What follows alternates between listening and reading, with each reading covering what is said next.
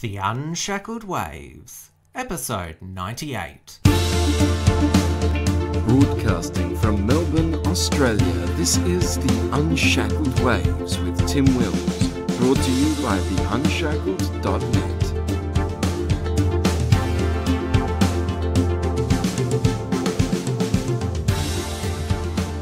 Hello everyone, great to have your company. We've got another interview show for you today. Another alt media figure we met at Liberty Fest was Facebook vlogger Libby DownUnder, who publishes posts, memes and videos on contemporary political issues in Australia. She is a fierce critic of political correctness and cultural Marxism, and is a contributor to Liberty Works both in print and on their vodcast. We thought we'd invite her on today to discuss her vlogging, her views, as well as look at some of the current hot political topics. Libby, welcome to the show. Great to be on the show.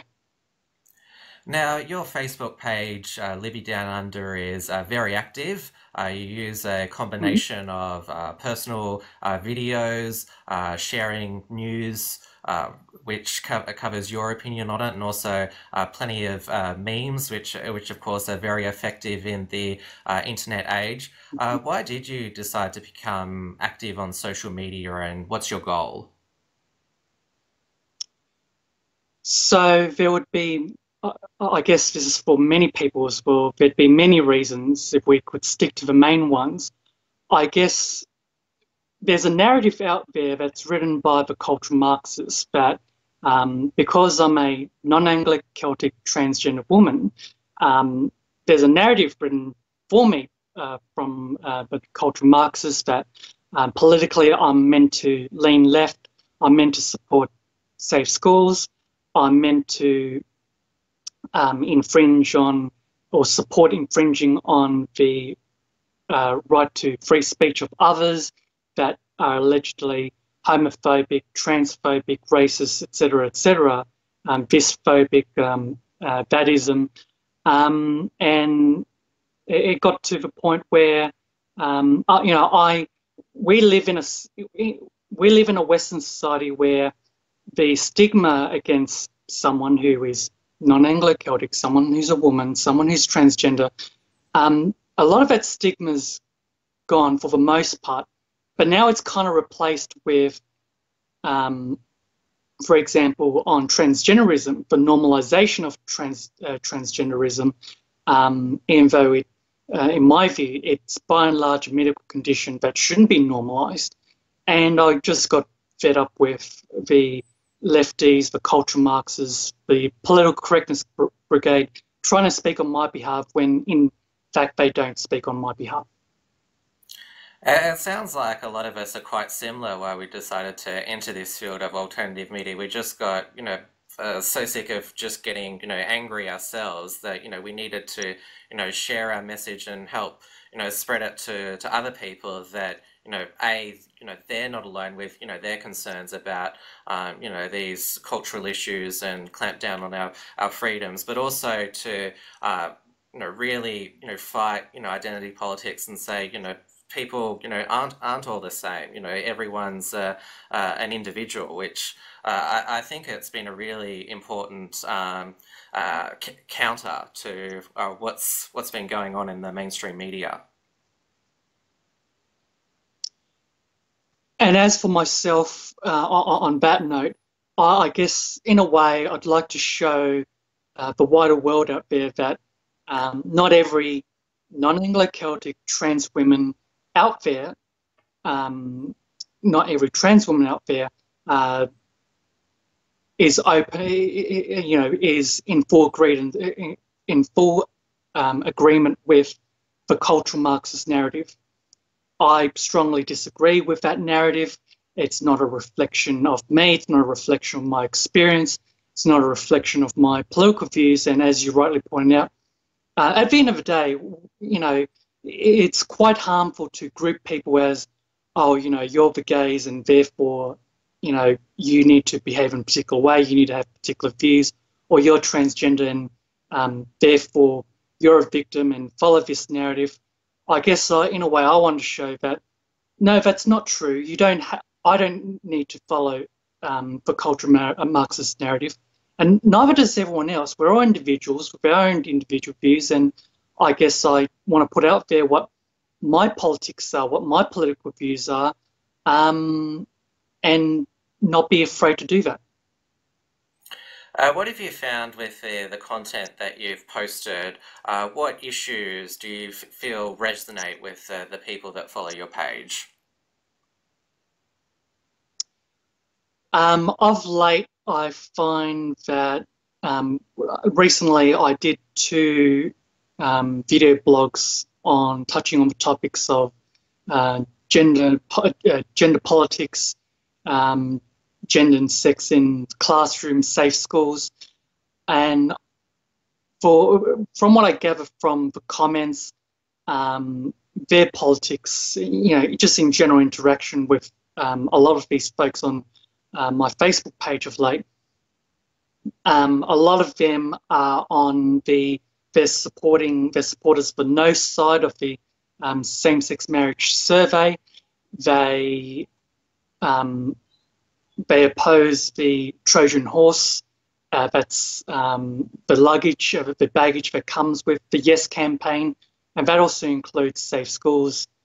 They may not necessarily, agree with gay rights or trans rights or whatever whatever rights that may be, and they may not necessarily agree with my personal circumstances, but I think what resonates for a lot of these, the newer audience of late on my Facebook page is we can agree to disagree, we can engage in respectful debate, and that's very important. And we haven't really seen respectful debate from the Yes campaign and those on the Yes side supporting safe schools and the gender politics of the cultural Marxist angle of sex and gender that's been put out there.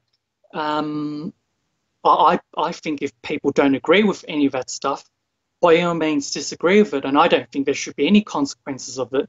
So I feel that's the audience, the new audience that's been coming on my page of late, and I think that resonates with them, whether they agree with my personal circumstances or not.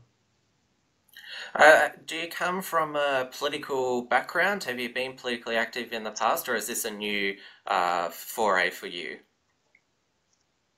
Not really a new foray. I've been politically active since I was 15. When I was a 15-year-old, I joined the Labor Party and I got involved in Young Labor. That lasted for a few years into the early days of uni. Being active in the Labor Party didn't really work out. I mean, you know what the Labor machine is like. I was hoping to, I guess I was one of these aspiring Labor hacks trying to build something from joining the Labor Party, and that didn't work out. And that doesn't work out for a lot of young Labor hacks, at least back in my time. It may have gotten worse since then. But I, during my uni days and thereafter for a little bit, I was involved, I was in and out of the Labor Party. I was a member of the Greens for a little bit. Thankfully, I wasn't part of the Greens very long. And then for a period, 2012 till, I suppose, 2015, early 2016, I wasn't too politically involved, politically active. I was disillusioned, and I guess I could only hold the fire within me, the passion within me for so long. I was close to joining the Liberal Party sometime after Malcolm Turnbull became Prime Minister. I had a bad feeling about that, so I joined the Liberal Democrats instead. I joined them around the 2016 election. And yeah, that's been, I joined the Australian Conservatives about a month or two ago. I identify as a conservative libertarian at present.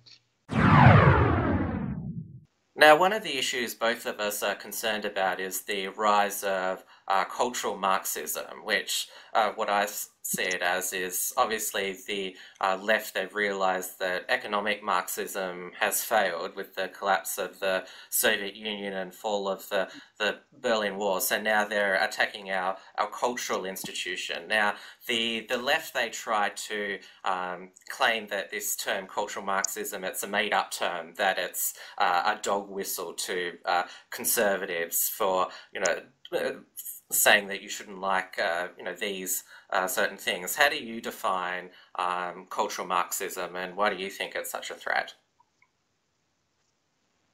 Well, I think we should start with, what is Marxism in its classical sense. So, you could Google it. It's classical Marxism. It's dictatorship by the proletariat, and associate definitions to go with that. So, cultural Marxism, therefore, it's you take all the economics out, and you get cultural Marxism. So, how would I define it? It would be attempts to eradicate. I believe it's ultimately an attempt to eradicate Western culture. So I suppose from the cultural Marxist point of view, I suppose Western institutions, liberal democratic institutions that have held the foundations of Western civilization very well for a very long time, and we know it works. I suppose from the cultural Marxists, from their point of view, all that great stuff that makes Western civilization great, that's the bourgeoisie.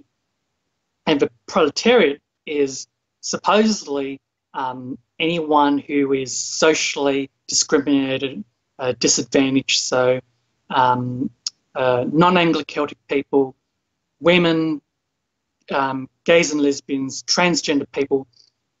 From the cultural Marxist point of view, I believe they would see them as the proletariat, the working class, so to speak, that needs to overthrow the bourgeois Western institutions that's held us together very well for a very long time. That's how I would define it. And certainly something that I noticed over the past couple of years. It started, in my opinion, on the American college campuses, where we were told that apparently we hadn't reached this point in our society where everyone just judged each other as individuals. We'd gotten rid of the bigotry of the past. We were told all of a sudden apparently that no, society as we know it was all built on racism, sexism, homophobia, and we basically needed to deconstruct all of our society because it was all part of this oppression. And that's what really woke me up. It's like, well, these people are saying that pretty much the society that I've grown up with, people of, different races, sexualities, and obviously, got along with people of, the opposite gender. Like all of a sudden you're saying that, no, this is all oppression. I mean, that's a pretty, dangerous thing to say, that we need to tear it all down and start again, which is what Marxism was. That the bourgeoisie, the capitalist society was bad, and we needed to start all again. And of course, when you do that, and as we've seen with socialist and communist societies of the 20th century, I mean, it just causes, division, hostilities, people, don't trust each other, and this flows on to, the other parts of the, or flow on from cultural Marxism, which is, identity politics, where, for example, you and me aren't allowed to simply, get along. I have to consider you, completely different just because, you are Asian and a trans woman, where it's like, it shouldn't matter that, where we have, different, traits. We should just be able to, talk and relate as human beings.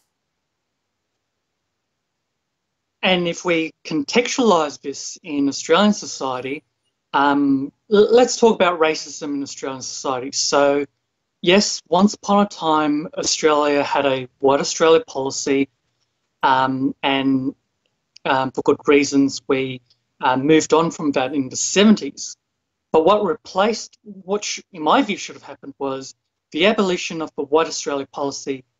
That's it. That sent the message that, as you're saying, it doesn't matter if I'm ethnically Asian, or it doesn't matter what people's ethnicities and races are. We're all Australians. But of course, what replaced the White Australia policy was multiculturalism, and the angle of immigration policy to go with it wasn't just merely multiracial, multi-ethnic immigration. It was, on top of that, multicultural immigration to complement the multiculturalism policy that we still have. So in my view, the racism problems, for the most part, should have gone away after the abolition of the White Australia policy. But no, we had the introduction of multiculturalism as a government policy, and in my view, that laid the foundations for cultural Marxism from a racism point of view in Australia.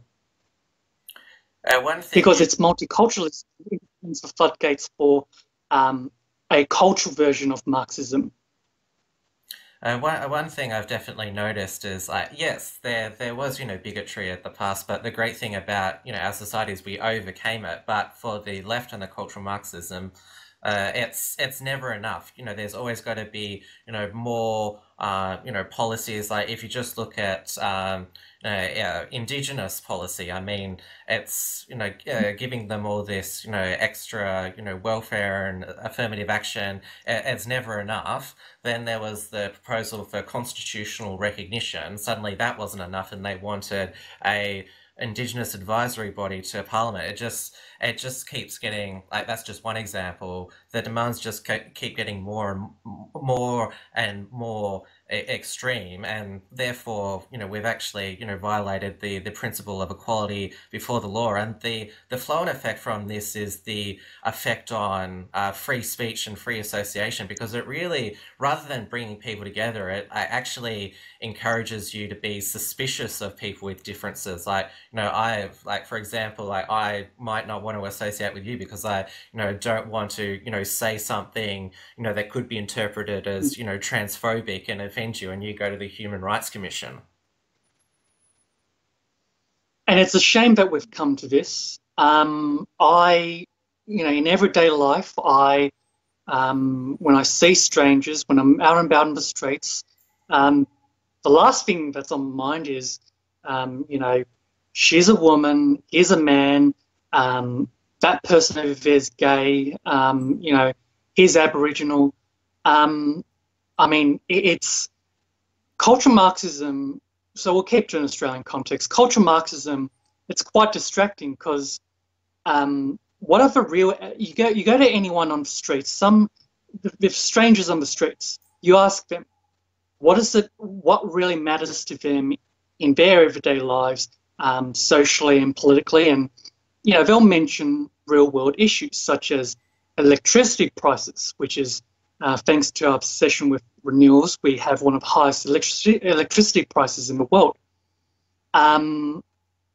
People being able to hold down their jobs, being able to feed their families, pay off a mortgage, get their kids a good education. And I'm confident you go to a whole bunch of strangers on the street, and that's what they'll tell you. Unless, of course, if you get in contact with the minority of cultural Marxists who, without probably not mentioning much of that, it's been about an apparent ongoing racism and sexism and homophobia and transphobia. Like, none of those things have died down in the last decade or 2 decades or 3 decades, which they have. You just have to look how well Australia is doing from a equality of opportunity point of view. We're doing pretty well, and it's the cultural Marxist approach is if something's a non-issue, turn it into an issue to further our cause.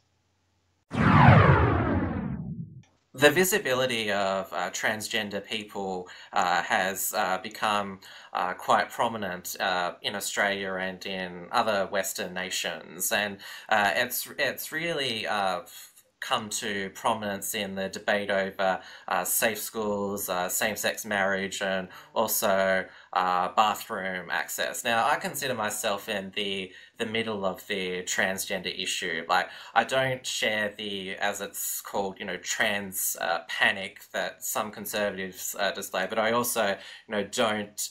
I don't buy the, as I call it, trans mania, which is, every trans person is a hero and needs to be celebrated. And I also don't buy that there's 76 non-binary genders and that gender is fluid. I call myself a trans traditionalist because, contrary to what the media tells us, trans people have actually been around for, the past 50 years. It's only now that the left has really, championed, what they see as transgender issues. I mean, as a trans woman, how do you see the, transgender movement?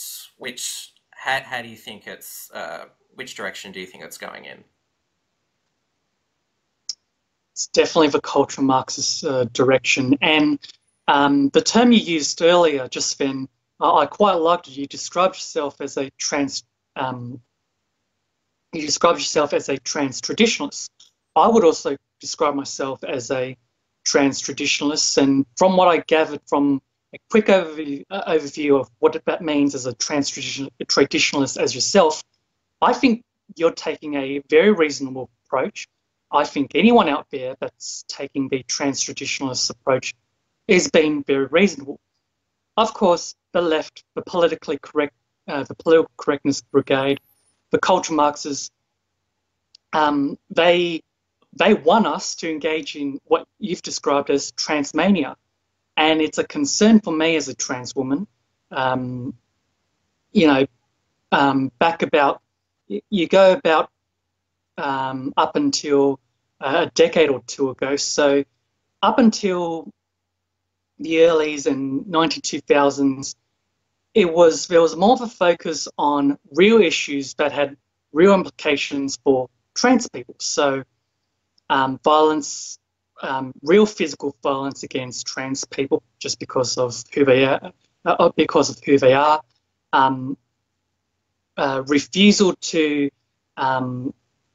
refusal of public healthcare providers to provide, quote unquote, adequate care for trans people. So a lot of that, those safety issues, discrimination, being able to just get on with your job in the workplace and not being harassed over being transgender. The trans narrative used to be concerned with those real issues that had real and a lot of the times tragic consequences if not managed in the best way possible. Of course, with the trans narrative, thanks to the cultural Marxists, because now they're writing it, it's degenerated to, as you just mentioned, gender fluidity. In my view, and you can do a Google search for this, in my view, there is a science, a biological science, a medical science to being gay, to being lesbian, to being bisexual, to being intersex.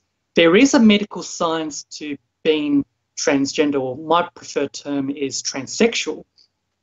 Although the medical science behind that, at this stage, it's somewhat inconclusive, it's a bit shaky, but nevertheless, it's out there. But try to look up, try to do research on a medical science behind something other than LGBTI. So I suppose the stuff, the the letters that come after TI. So you've touched on gender fluidity. There is no medical science. There are only, you look at history and you look at the medical science, you look at the history of other civilizations and cultures, more or less there's only ever been two genders, and will continue to be only two genders. These supposed other types of genders, they're more or less variations of gender expressions. So different types of femininity, masculinity. This is where you would use the term androgynous. So there's a spectrum, in my view, of gender expressions. So, some a space, a quite varied space of gender expressions. So, some women like to only wear pants. Some men like to dress a bit more femininely, and there's all sorts of variations of gender expressions. You go back to the Victorian era. In the Victorian era, pink was a boy's colour, and of course that changed culturally over times. But that's something that society was happy with. So, yeah, LGBTI used to be about issues that had safety implications and other types of implications that, if not dealt with in the best way possible, could have real life quite tragic consequences. Now we're heading towards a narrative that's about issues that don't have that gravity like they used to, like the issues that I just mentioned. If it's the consequences aren't as severe as, can you hold down a job and just get on with the job and not be harassed? Can you pay for your own medical care and pay for it and be able to have access to it? So it's still a problem in some sense. It's not a big problem like it used to be. So now the cultural Marxists have to find other issues to fight on that don't have doesn't have that gravity of seriousness. Now it trivializes, in a way, it trivializes what used to be real issues that had potentially tragic consequences if not dealt with appropriately. I think the left were initially threatened by trans people because it disproved their belief that gender was a social construct, and that's why you had, as they're called, trans exclusionary radical feminists who oppose trans people because it wrecked their narrative. And so now, obviously, they don't want to be seen as being mean to trans people, and that's why they've tried to merge trans issues with this non-binary gender fluidity stuff, which I think is being trans. It's the reason that you transition from one gender to the other is because you want to take on what are the traditional roles of the opposite gender. Yes, so I would describe myself as someone that jumped from one side of the heteronormative binary. That's a very specific term. So heteronormative binary means it means that you're one sex or the other, you're one gender or the other, you lean towards one set of gender expressions than the other, and you're effectively straight. So I jumped from one side of the binary, heteronormative binary, to the other. And from a sexuality point of view, we know that there's different types of sexualities and sexual orientations, and I'm not too concerned because usually that involves consenting, responsible adults over the age of 18, and I'm not too concerned about it as long as there's consent and it's not being forced down people's throats. Then I'm pretty I'm pretty cool with a bit different types of sexual orientations out there. And I'm a straight woman, yes, and I think that's neither here or there. So from a sexual, putting aside the recent same-sex marriage survey, which went way beyond being about sexuality, and we discussed this earlier, of course, what's the trendy thing to talk about now? You know, for a while in recent times, it was about transgender people who, you know, we generally, it used to be transgender people, for the most part, had diagnosed real gender dysphoria, so to speak. And I use the word real in the sense of what we're now seeing in the medical profession, in the healthcare profession, is there's now two types of gender dysphoria. There is the traditional, so this is from a trans-traditionalist point of view, the traditional early onset gender dysphoria, and I don't need to harp on about what the signs and symptoms of what they are. We know what they are. You know, for me, growing up when I was 4 years old, I knew there was something different about me, and I could go on, but that's a quite common narrative. And now what we're seeing is what is being called rapid onset gender dysphoria. There is no medical science behind it at this point in time, and in my view, it's not real, because rapid onset gender dysphoria basically means you didn't grow up as a young child feeling that you were different, identifying strongly with the opposite sex. We see cases of rapid onset gender dysphoria where there are other psychological issues happening in the background. And because we've normalised transgenderism, we've demedicalised transgenderism, I'm concerned about the demedicalisation of transgenderism. You know, there's currently a push. We went from gender identity disorder in the Australian, I think it's called the Australian Psychological Association's DSM, so Diagnostic and Statistical Manual.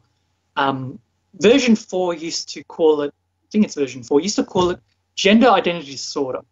Then, because it was somewhat offensive, version 5 is now calling, the current version is now calling it gender dysphoria, which I don't have too much of a problem with, but there's now a much bigger push to get gender dysphoria out of the psychological, psychiatric Bible, so to speak. So, you know, it's normalising transgenderism, and in my view, rapid onset gender dysphoria, in a way, is a consequence of how we've normalised and we've demedicalised being transgender, and it trivialises what I went through growing up. I still feel pain and grief as a trans woman because of my previous experiences, and that, you know, transgenderism and being transgender is something I have to carry with me for the rest of my life, and now it's been trivialised thanks to the cultural Marxists. Also, a lot of opposition to or we'll call it the modern transgender movement comes from conservatives, and a lot of their argument hinges on that, you know, you can't simply change your actual biological sex. It involves taking body altering hormones, which in the case of male to female makes you infertile, and they're especially concerned about children transitioning, because a lot of people don't consider children to be capable of making such life-altering decisions. What's your response to the concerns that conservatives have about transgender and transitioning?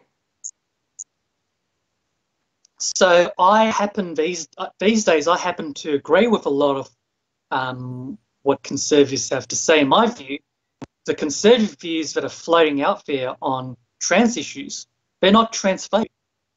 I mean, they might used to have a transphobic angle, but these days it's not transphobic. And I strongly believe it. I've talked to social conservatives myself. They're not into the business of transphobia. Maybe some of them, but for the most part, they're not in this day and age. And it's not even, I mean, maybe part of the reason is that they feel that they need to walk on eggshells as a way to at least maintain a level of validity of the concerns they're raising. But I still don't think it's transphobic. I mean, let's look at the conservative argument that, you can't, trans people don't end up, when they transition, they don't end up changing sex. Well, it's a biological fact that you can't change chromosomes. I can't, I'm more than happy to admit that I'm a woman, I'm a trans woman, or I'm a woman that has XY chromosomes.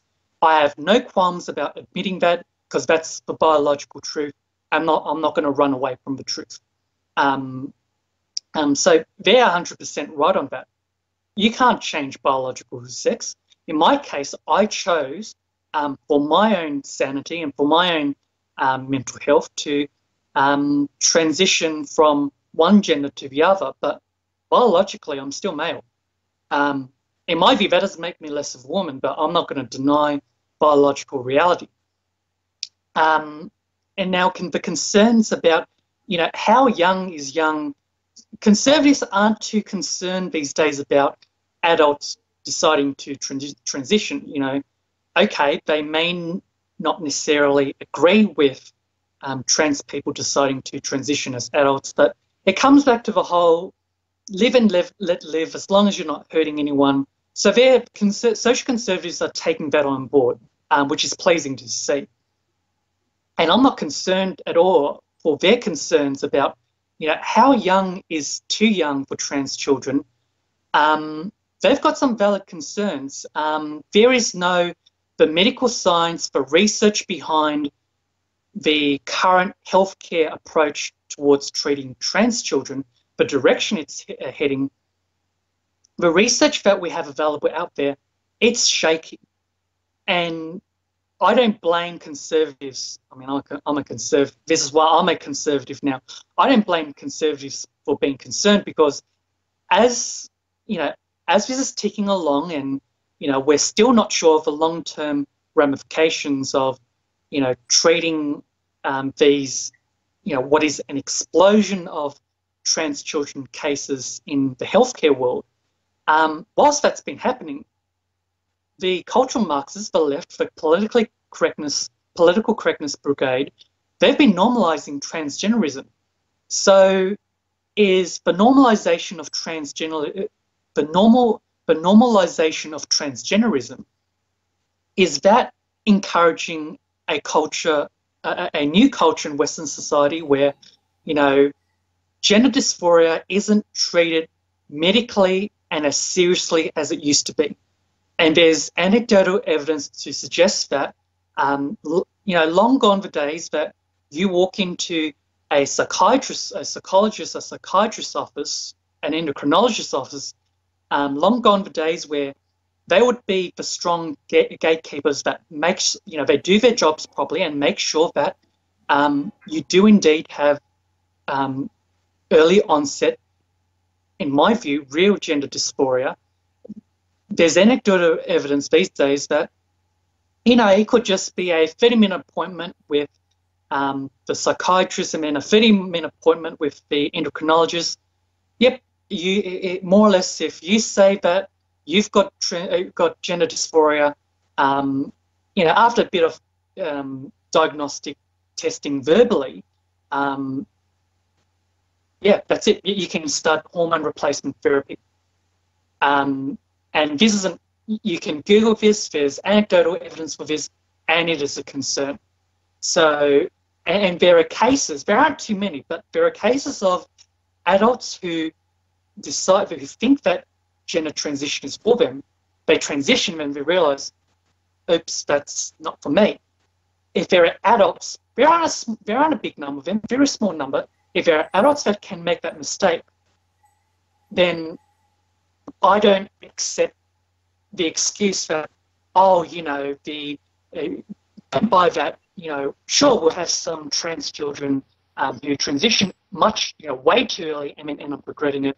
Oh, I get the vibe that it's a small price to pay approach that I'm hearing from the left, the cultural Marxists. One life ruined is too many lives in my view. So if we're going to treat transgender children medically for their gender dysphoria, I like to think that those children have, real gender dysphoria where they show very extreme signs and symptoms that, they need to be treated. Otherwise, there are some stories of trans children doing extreme things such as getting mum's nail clippers and, trying to cut off their penis. You can Google that as well. That's pretty extreme, and that needs to be looked at medically and treated very seriously. But it just seems like the approach for some parents and for some medical professionals these days is, it's almost like it's treated like it's a trend, it's a fad. Well, I'm sorry, that trivializes the pain and grief that I went through early in life, the pain and grief that I'm still going through, the pain of grief that people who've experienced very extreme, very hurtful, internally hurtful gender dysphoria. This isn't trivial, but apparently it is these days. Your name is Libby DownUnder. Now, Libby is short for libertarian. We've spoken mainly today about social and cultural issues, but libertarianism is mainly about the size and role of government. So with that in mind, I'd like to get your opinion on what you think that the role of government should be with regard to tax, spending, welfare, health and education. So Libby, and Liberty is also a female name, so that's the other reason why I took that name on social media. So again, I describe myself as a conservative libertarian. Would I describe myself as a pure libertarian? I don't think I could describe that. Libertarian principles are important, but it's not the be-all and end-all. I'd like to apply libertarian principles to my politics, but again, libertarian principles is not the be-all and end-all, and I suppose that doesn't make me a pure libertarian. So on economics, on taxation, taxation in Australia federally, I would very much prefer that, and I've written an article on this for Liberty Works. I would like to see, in the ideal world, all federal tax replaced with one flat income tax. So let's say that's 25%, 25% across the board for everyone's personal tax liability and corporate tax liability.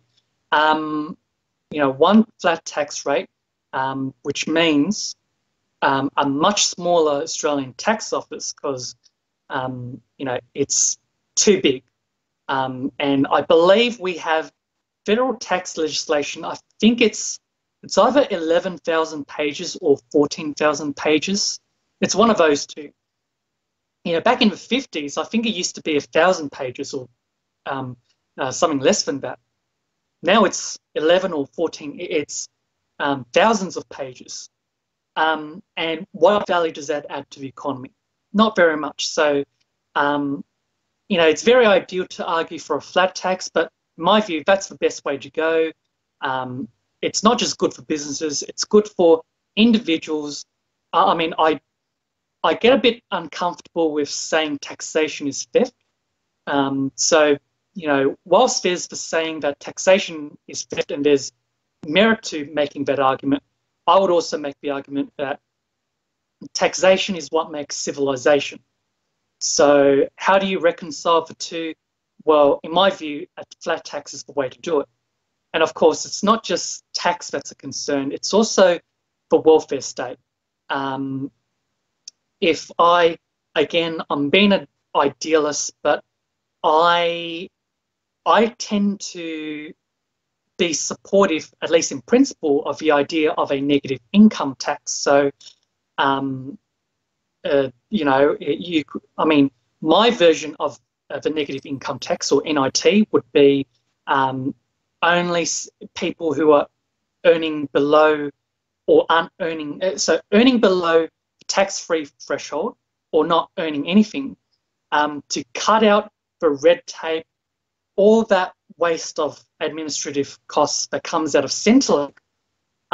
If all that can be cut out to replaced with, okay, if you're earning below the tax-free threshold, or you're not unable to earn, you're not earning anything at all, a one type of payment where you're paid enough so that you can supplement your income or your lack of income, so that you've got barely enough not to end up homeless or end up with chronic medical conditions, for example.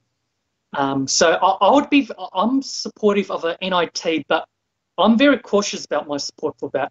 Is there an easy answer for how we do away with the welfare state so that everyone's self-reliant, and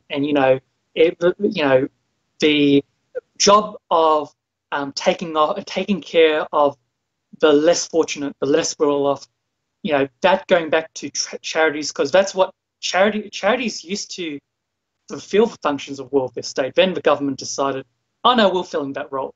So can we go back to those times? I'm trying to be realistic here. Probably not.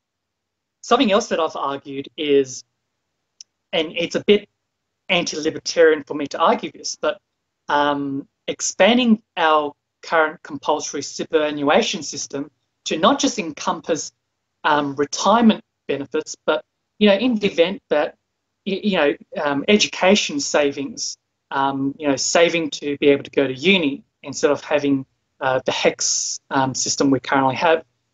Singapore has a medical savings account system that they currently run. It's kind of like the superannuation version of, a medical version of superannuation, and that works well in Singapore. Disability, forms of disability insurance, unemployment insurance.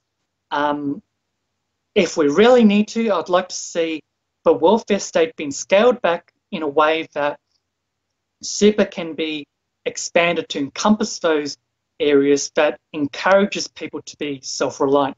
It's not ideal. Again, can we go back to the good old days where charities did the welfare state's job really well at much less cost? Can we go back to those days? No, but I think as libertarians, we need to be more realistic and creative on this front in a way that works for everyone.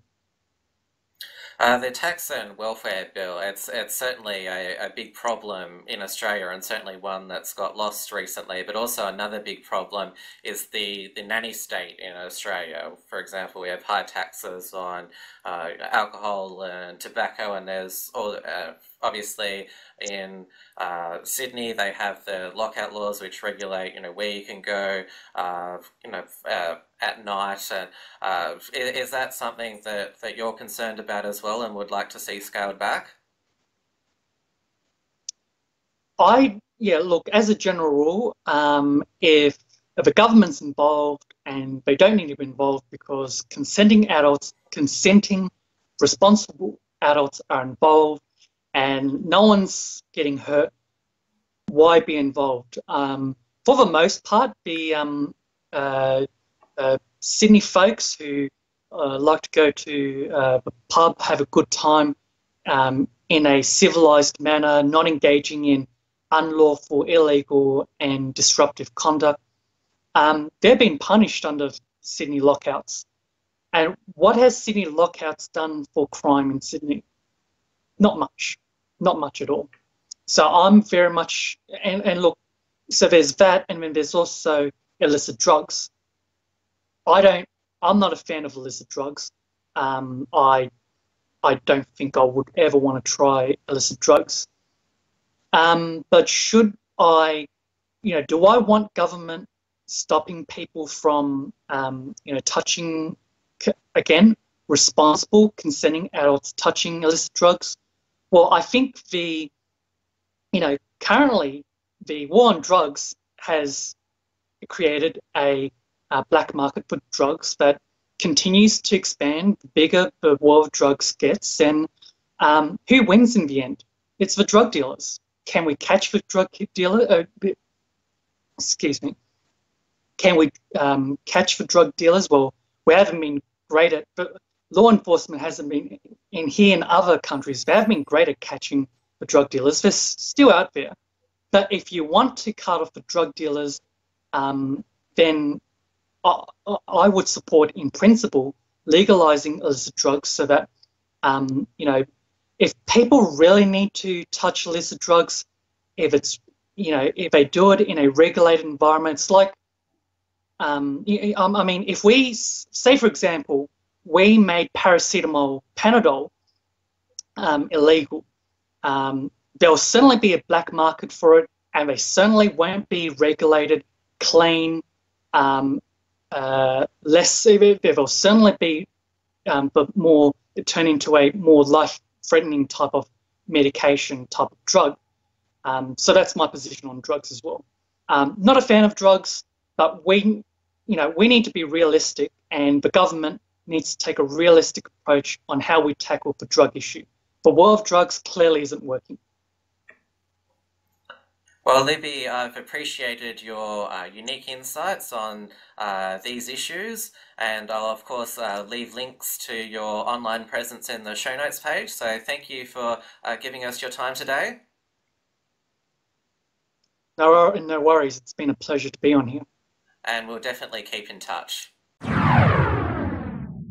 Alright everybody, that's the show for today. We've got a few special events lined up, which I hope to announce in the next few days, so stay tuned for those. Thanks once again for your company, and we'll see you next time. Thanks for tuning in to the Unshackled Waves. Please visit theunshackledwaves.net for all the ways to subscribe and follow the show. Don't forget to pick up your free ebook at theunshackledbattlefield.net. And keep checking out theunshackled.net for all the latest news and commentary.